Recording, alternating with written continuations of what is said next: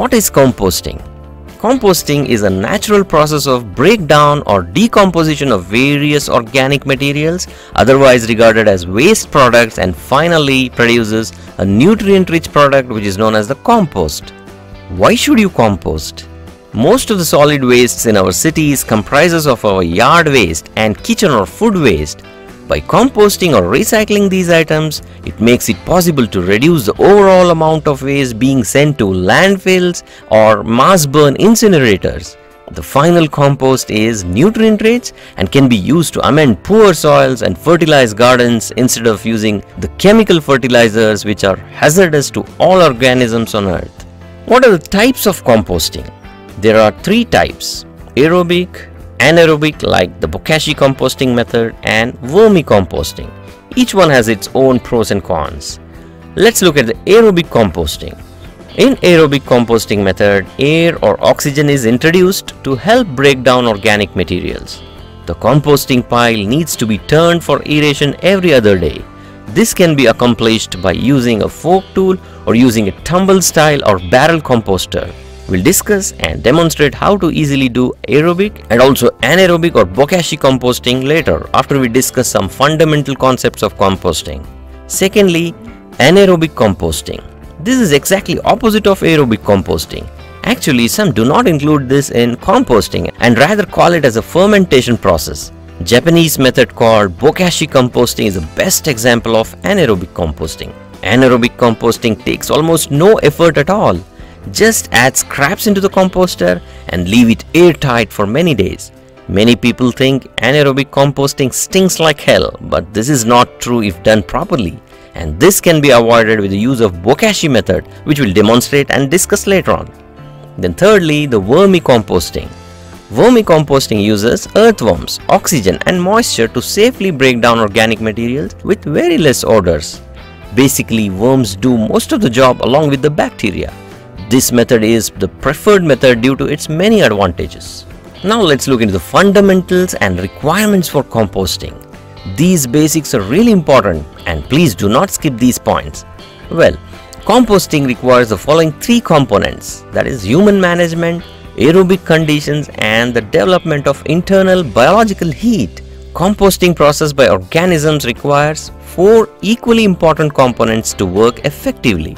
Firstly, carbon, that is for energy, and the microbial oxidation of carbon produces the heat. High carbon materials to be added to compost bin are generally brown and dry stuff like the dried leaves, twigs, sawdust, charcoal and so on. The second ingredient is the nitrogen, which is essential to grow and reproduce more organisms to oxidize the carbon. High nitrogen materials generally tend to be green, like the wet scrap from your kitchen, like fruits and vegetables. We'll also discuss on the importance of carbon-nitrogen ratio later on. Then the third component is oxygen, that is for oxidizing the carbon and for the decomposition process. This is supplied by good aeration of the bin and also by turning the compost pile every other day. Then fourthly, water or moisture. All life on earth needs water. That is for the microorganisms and also the earthworms if you're doing vermicomposting. And water in the right amounts is very important for decomposition process and to keep the temperature regulated.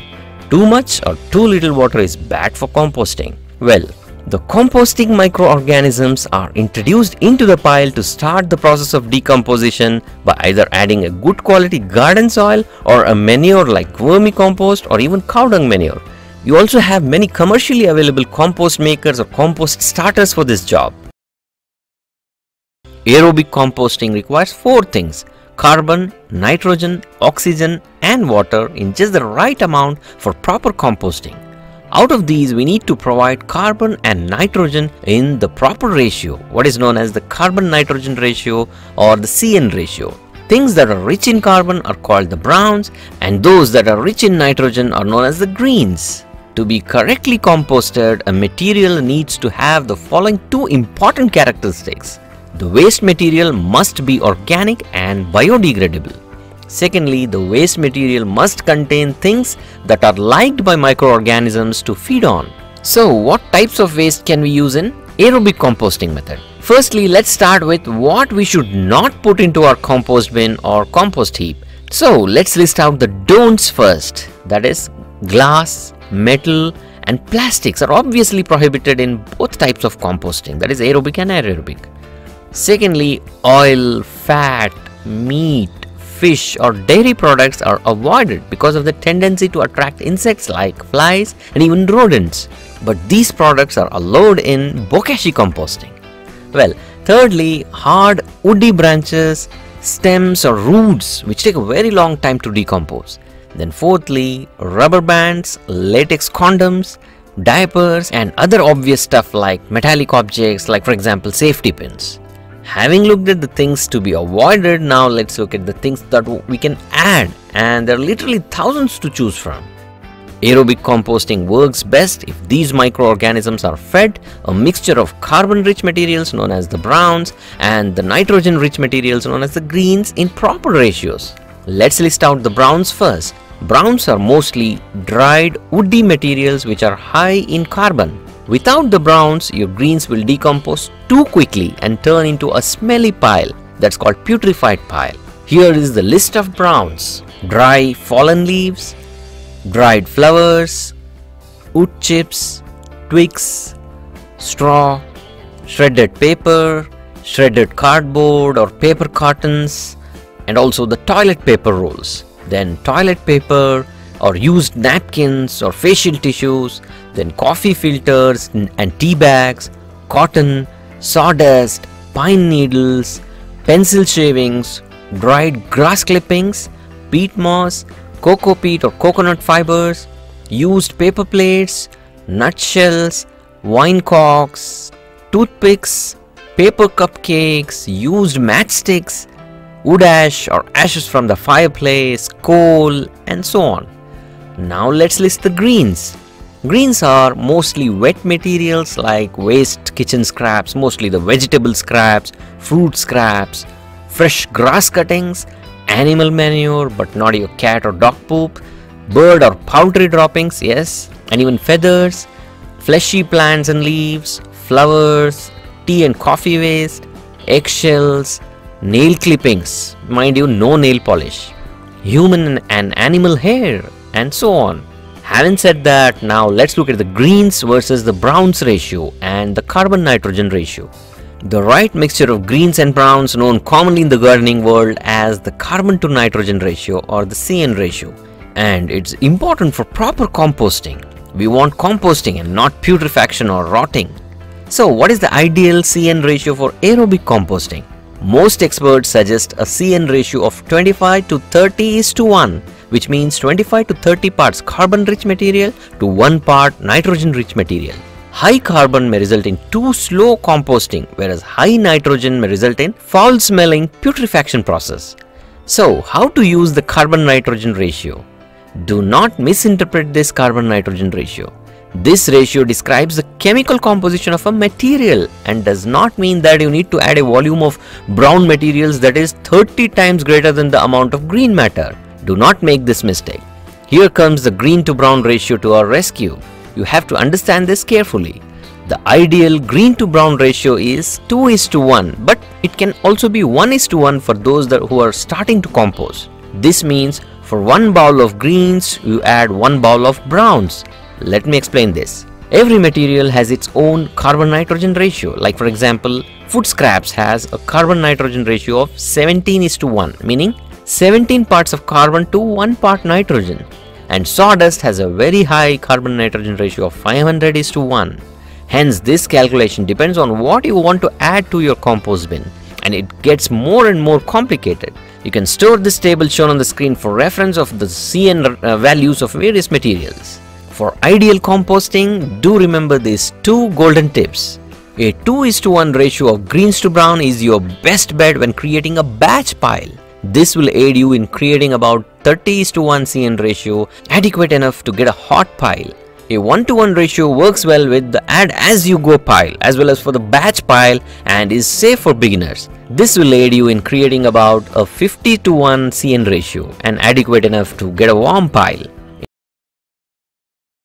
BOKASHI composting is an anaerobic method of composting, meaning it happens in the absence of air or oxygen, and is actually a fermentation process carried out by special anaerobic microorganisms. This was first developed by a Japanese professor, Dr. Turo Higa. The term bokashi is a Japanese word that means fermented organic matter. This method was mainly developed to recycle wet, nitrogen-rich kitchen waste quickly, unlike the conventional aerobic composting, which takes at least 4 to 6 weeks or even more to form complete compost. So, what are the materials that best work with this type of composting? Anything can be composted, but the carbon-rich materials like the dried leaves, sawdust, dried grass clippings, paper, cardboard, etc. will take a long time to decompose in this method, or might even halt or even fail the process of composting. Anaerobic composting works best with nitrogen-rich materials as they are mainly wet, like the kitchen scrap including leftover cooked or raw food, vegetable and fruit scraps, cooked or uncooked meat, and fish, except the bones. These products are actually avoided in aerobic composting and even vermicomposting, but this is the beauty of bokashi composting.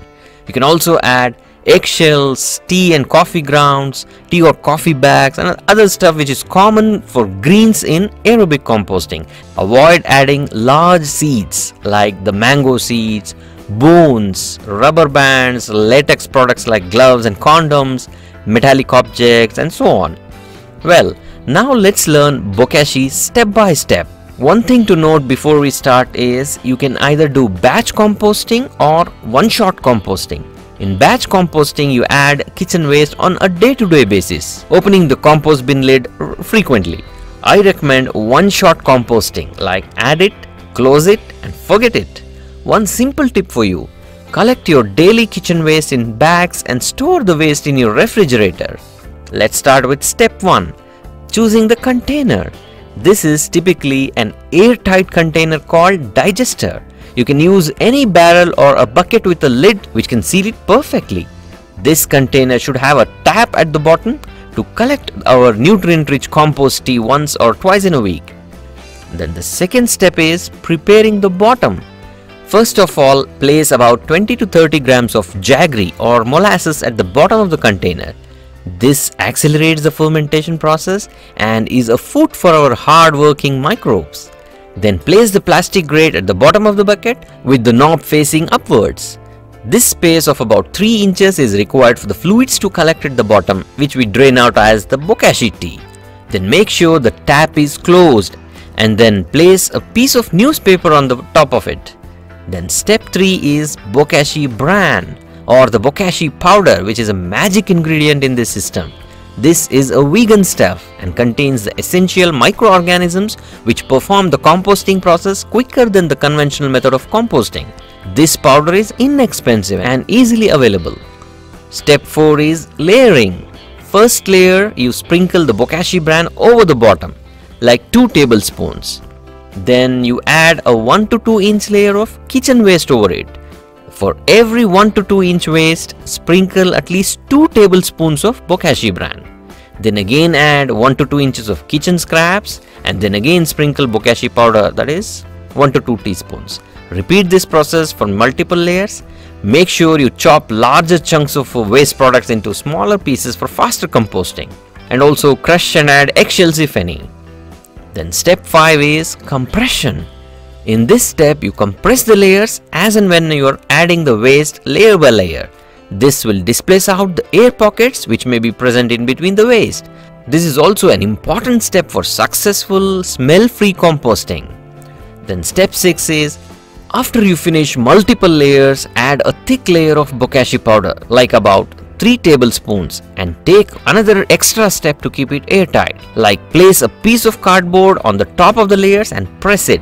Then finally close the lid properly to make sure there is no chance of air entry. Then step 7 is location. You can keep it indoors or in any location where there is no sunlight. Then step 8 is collecting the bokashi tea. This tea must be collected every 3 to 4 days to avoid foul smell and composting failure.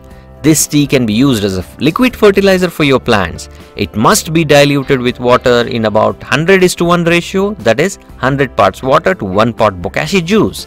That's approximately 2 teaspoons of this juice for every liter of water.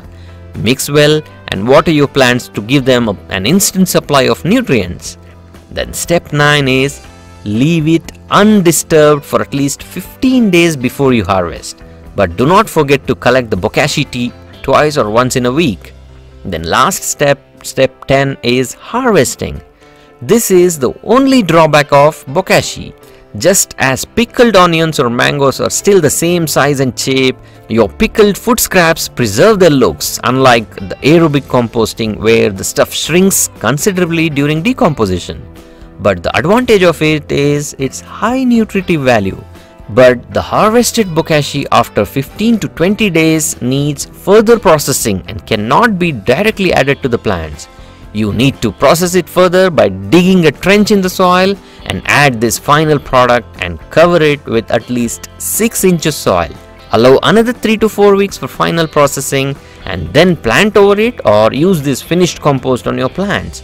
If you also have the conventional aerobic composting going on, you can just dump this into the drum for faster and perfect processing. Let's learn how to perfectly make compost at home in 5 easy steps. Step 1 is choosing your container.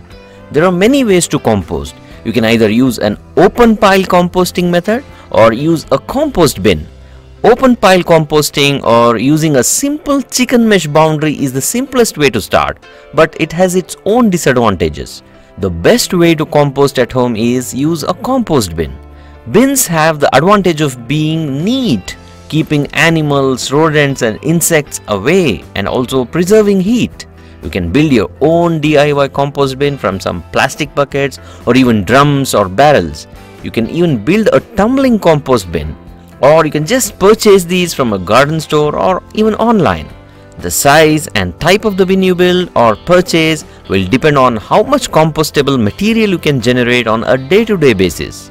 A rotating tumbling compost bin has many advantages, like you need not turn up the compost pile for oxygenation manually. Instead, you just give few rotations once daily and this will also speed up the process of composting. The twin drum compost bin has an advantage of providing continuous supply of compost. Like when one drum is full, you leave it for a few weeks from final maturation and then start adding materials into the second bin and then repeat this process to get a continuous supply of compost. Then step 2 is choosing the location. For conventional pile composting, a sunny location and a flat surface on the soil is better. For drum composting or even if you're using a tumbling composter, this is not so crucial. However, keep in a place which is open with good air circulation. And also keep in mind there is a liquid leak below the compost bins. This compost tea can be collected and this makes a very good liquid fertilizer for plants if used in adequate dilution. Then step 3, adding greens and browns. For greens and kitchen waste recycling, you can add them daily to your compost bin along with the browns. If your daily collection is too little, you can store in refrigerator and then add to your compost bin. As a general rule, a 1:1 ratio works well with the add as you go pile as well as for the batch pile and is very safe for beginners. This means for every bowl of greens, you add 1 bowl of browns and a little bit of compost activator. That is step 4. Compost starter or accelerator or activator. If you're starting the first time or your first batch, you need to add those microorganisms to start the composting process.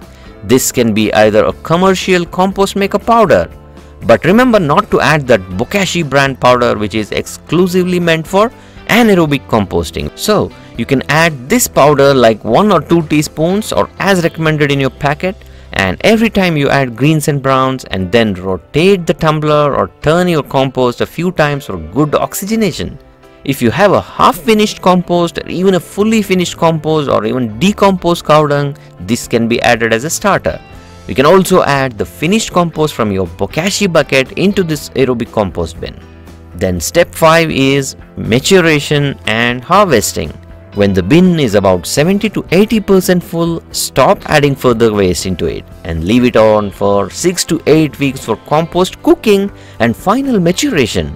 But make sure you tumble the compost bin on a daily basis, or if you're doing the compost pile method, you need to turn the compost pile every other day for proper aeration. Otherwise, it will develop foul smell and fail. If you're getting a sweeter, pleasant smell, then everything is going good. After 6 to 8 weeks or even more, you can collect your final compost and use this pure fertilizer for your plants. You can leave about 10% into the bin, which acts as an accelerator or the starter for the next batch. Finished compost will be dark, crumbly, and smells like earth. Please like, share, and comment below with your feedback and queries. Happy gardening!